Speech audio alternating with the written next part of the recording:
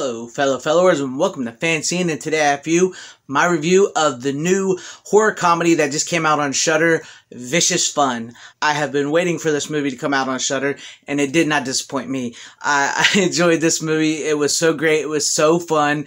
It's a horror comedy, as I mentioned, and it's set in 1983. So, you know that's me, 80s man right here. When I hear about stuff like this, when they make new movies, especially horror movies, and with a comedy edge set in the 80s, I have to check it out. And I enjoyed it. It basically centers on this man, Joel, who is a horror movie critic for a magazine called Vicious Fanatic, much like Fangoria. And he's like this know-it-all, smarmy critic who thinks he knows better than these slasher movies that we all seem to enjoy. Like, why is the killer running so slow and all this? So he's kind of annoying in the beginning. I will be honest. I found him kind of annoying. But then, you know, he stumbles onto a serial killer support group because he's following this guy, Bob, who's dating his roommate because he's in love with his roommate.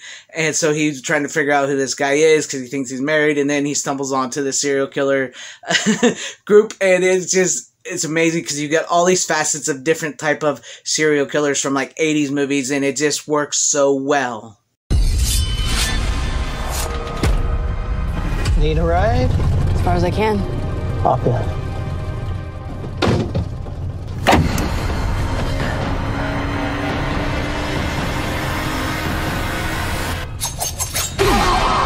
This is what you said to me. A group of serial killers attending a 12-step meeting tried to kill me and my accomplice before disappearing, leaving us with 3 dead bodies? No, 2 dead bodies. It's one word, right? Bullshit.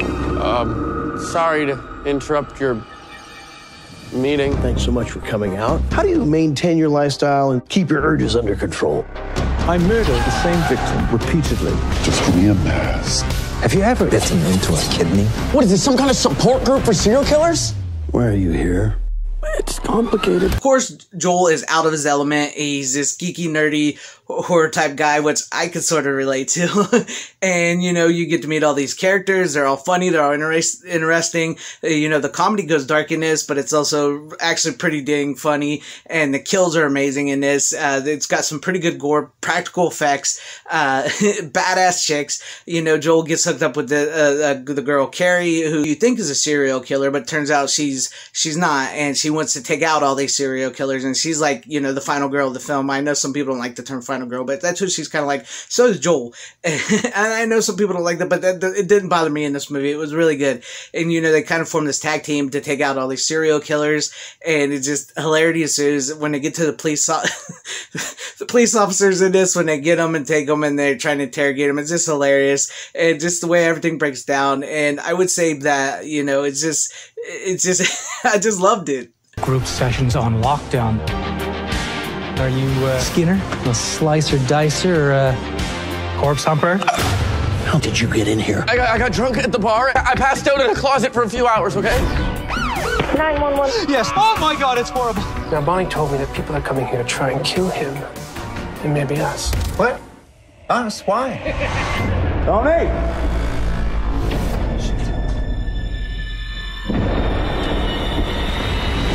I think Bob, the serial killer, Bob stills this. You know, he's a smarmy, blonde-haired, 80s preppy serial killer who just stills this movie. He stills this movie. He's great as it. And, you know, Carrie and Joel together just works so well. And just, you know, the kills, it's just, like I mentioned, the kills are amazing. And it does a little bit of world building in this movie. I would say akin to like John Wick, but I'm not saying this is in the league of John Wick, but I'm just saying it sets up this sort of like John Wick type world that I really want to know more about, because Carrie works for the secret organization. That's why she's taking all these serial killers. And she mentions a serial killer named Mr. Midnight, who she named because she's got a book, you know, a little black book with all the names of all the serial killers that she's taken out. And Mr. Midnight, it's mentioned that took somebody from her when she was young.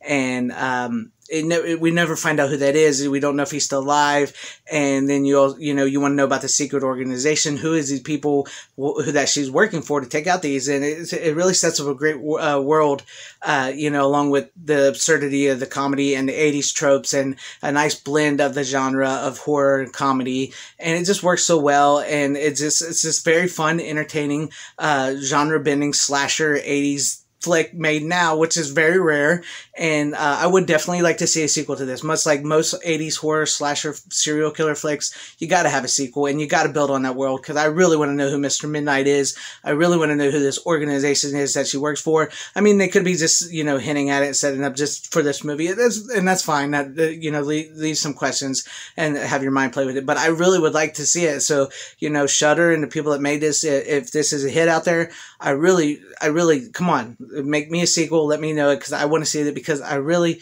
thoroughly enjoyed this movie. And I would say, if you got Shudder and you have a chance to see this, watch this movie. It is worth a watch. It's funny, it's good, it's entertaining, practical effects, badass chicks, you know, nerdy horror critic guy. Quarter! It got really messy. I like it messy sometimes.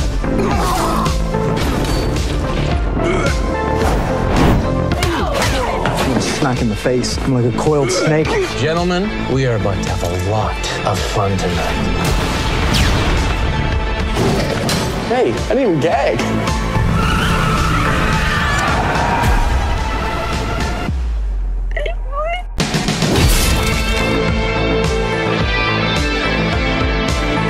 Let me know what you thought about this review down in the comment section down below, and if you've seen Vicious Fun, what you thought about the movie, because I like to know your guys' thoughts on it. I enjoyed it. Like I said, I enjoyed it. If you liked this video, please give it a like. If you did not like this video, you can go ahead and give it a dislike. That's up to you guys. No hurt feelings here. Share this video out for everybody to see. Wherever you guys are, please have a great, safe, happy, healthy day, morning, afternoon, evening, and night. I thank you for watching, and Godspeed.